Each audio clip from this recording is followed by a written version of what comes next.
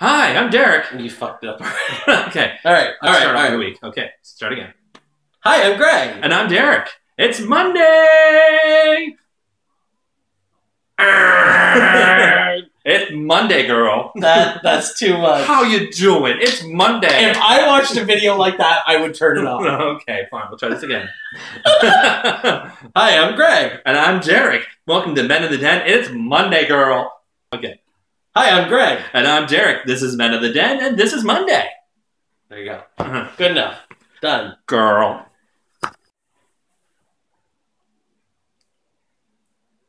Are we recording? It's recording. Oh, okay. Yeah. Hi. All right. This week on the Men of the Den, we are doing... Okay, I was being sultry there for a while. I was like... You started Stop it! Okay, I'll sit still. I'll sit still. All right, are we good? Do we look good? Because I don't have my glasses Okay, on. hold on. I'm not putting my glasses on. Well, we gotta both have it. We can't...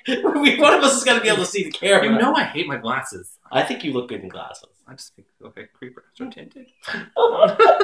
Ah! Okay. All right. All right. Seriousness. All right. This week on the Den, we're... Oh, sorry, I was making this funny face at the camera. All right. Take 3.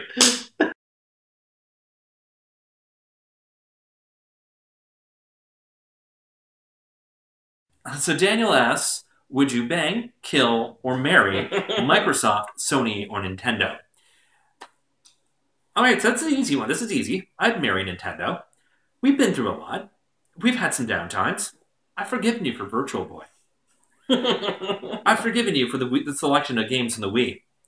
And I embraced you when you came back with some better titles for the Wii U. All in all, I've stuck with you, Nintendo. So yes, I would marry Nintendo. I'd bang Sony. I would so bang Sony. There's been some of my favorite titles have come from that, and it's given me some of the greatest moments of video gaming.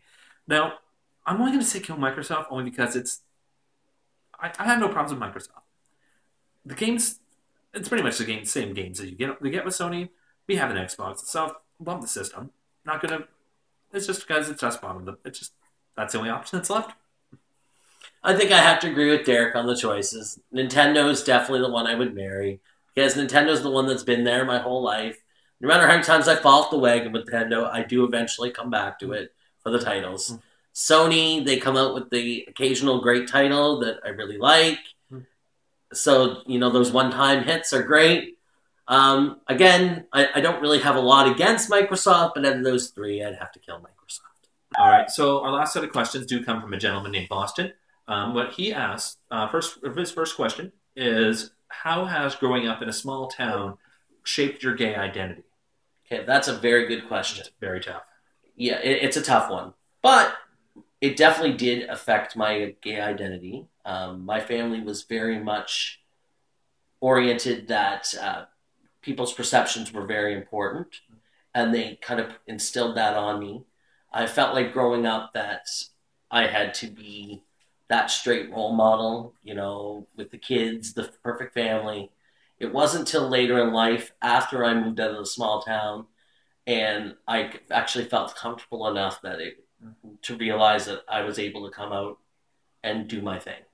So it definitely did affect me in that way and did shape my gay identity. What about you, Derek? That's a tough one because it really hindered my coming out. Yarmouth is a pretty tough town. I'm not gonna throw any bones about that. I had a hard time fitting in as it was. I knew I was different. I refused to accept the fact that I was gay to the point I did bully people who people thought were gay in high school. And do you know what? I feel fucking horrible about it. And just creating that self-doubt for myself, creating the atmosphere, everyone around me, it's really had a hard time coming out. Like, even my university years when I was in Fredericton, which is still pretty much a small city, a lot of my friends are gay. I just still couldn't do it to myself because it was just how I grew up, and the perception of being gay was just so horrible. And it's the reason why it took so long to come out, and it's just something that's really shaped who I am. It's made me a stronger person. The self-confidence is coming, and it's getting stronger there. And it's really shaped who I am and who I'm about to become.